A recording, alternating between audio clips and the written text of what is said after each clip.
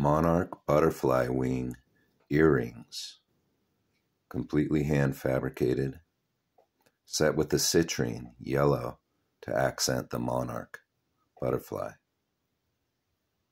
It all starts with an image I find online that I screenshot and trace. See, I'm showing you that part's too thin.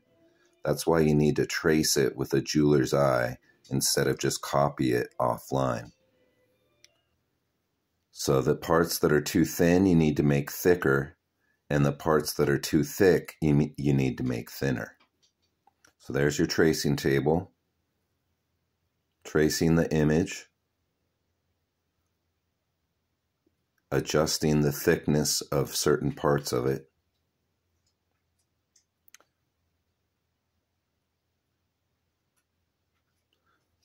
A little touch up, a little erasing, getting the detail going. And there it is, the first draft.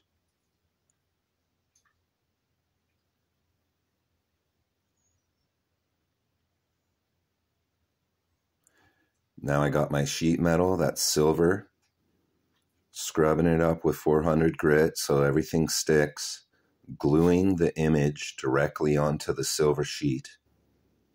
That sheet metal is 0.6 of a millimeter. There's my saw blade.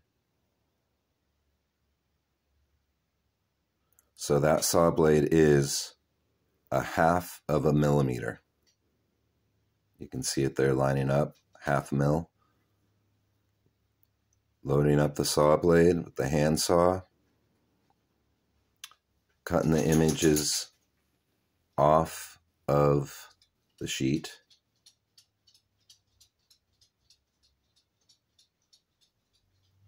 And you can see why there's that V cut in the bench pin so that it supports each side of your work while you can cut into it. Now I'm doing the second draft detailing, making parts smoother. Hopefully this helps people understand how much work goes into my jewelry. There it is.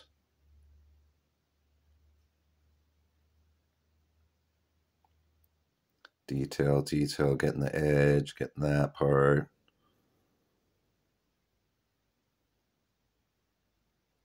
Getting all the details going. All right, so next step is to drill holes. I'm drilling holes with a 1 millimeter ball burr. And that ball burr is going directly through the metal.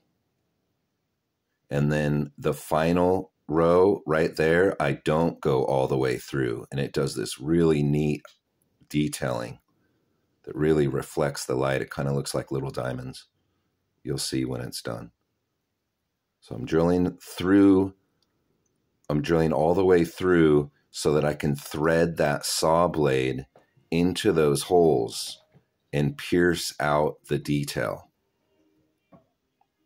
So I got my handsaw, I got my work item with the holes drilled, and see I'm threading that saw blade directly in there. And now I'm piercing it out, one little part at a time.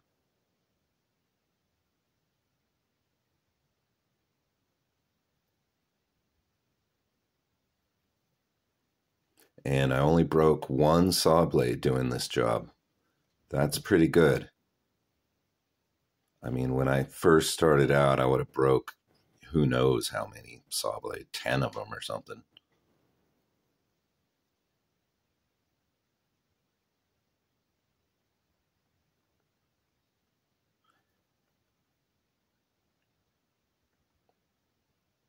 Piercing it out, piercing it out.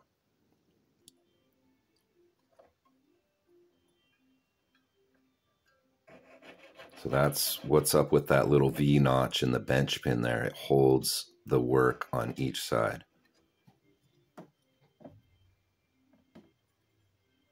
And there it is.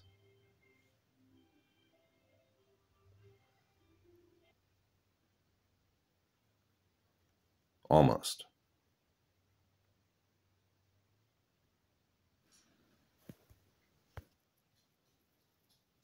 All right, now I'm cutting the edge out around the outside of it.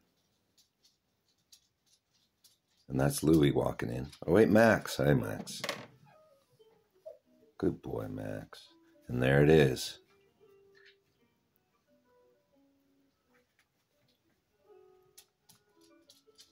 That's one wing done. And it's not even close to being cleaned up. And I have to solder on the hoop on the top. There's some silver dust.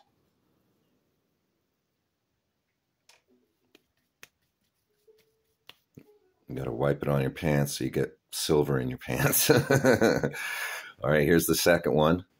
Got a little detailed closer up shot. So you can see what happens kind of. Of course, it's all sped up. It takes so long. I think each one of these shots were 30 minutes.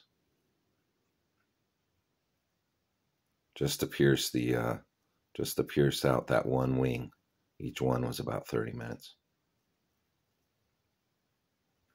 Getting the edges. And then you can see that I leave the last row of half drilled through.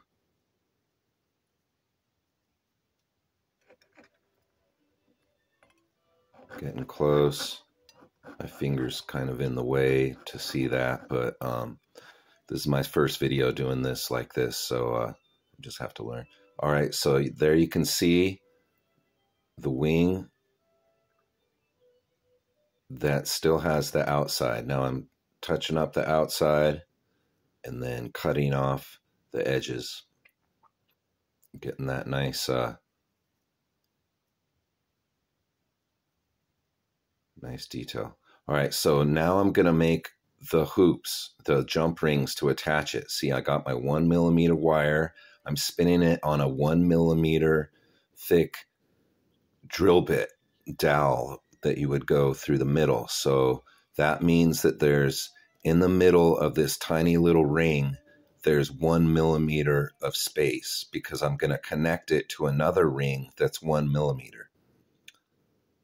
So there it is, little spiral of 1 millimeter sterling silver. And so what you do is you cut directly down the side, and it releases each little ring, so you get a bunch of rings.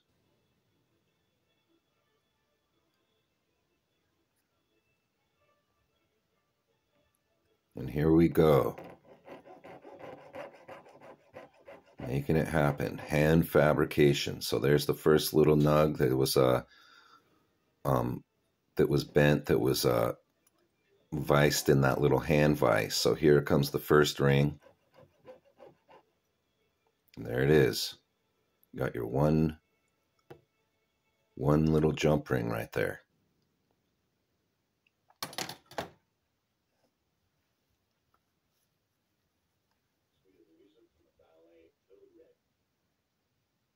Cutting them, and then you have to line them up right there with the pliers, make them line up. And see, I got my 2 rings there. Now I need to connect those 2 rings. So this next ring that I made was had 2 millimeters on the inside. Now this is tubing.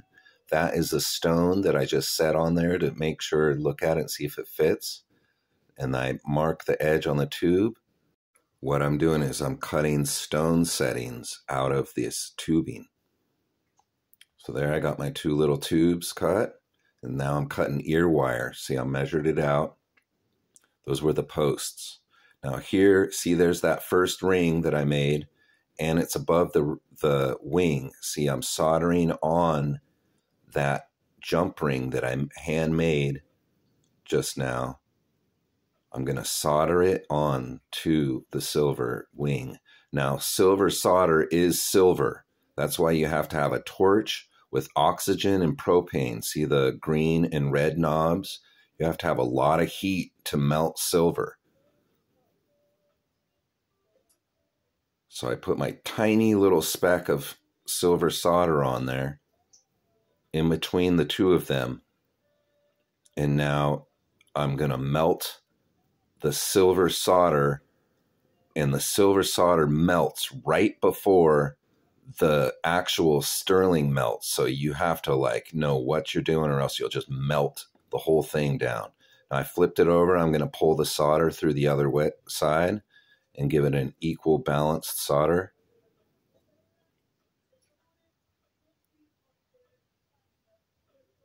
You got to heat up the larger object first to bring the solder onto the larger object. So the wing gets most of the heat. You can tell on this part right here. So yeah, you have to heat the wing up. And then they see that tiny little ball that was on the tip of my pliers or tweezers. That was the solder. And I placed it directly, perfectly in between. So I got the silver glowing red. It's done. Oh wait, no, there's the solder I'm getting. You can see it's a tiny, tiny little ball. And you add it in between the two objects and you flow it with the heat.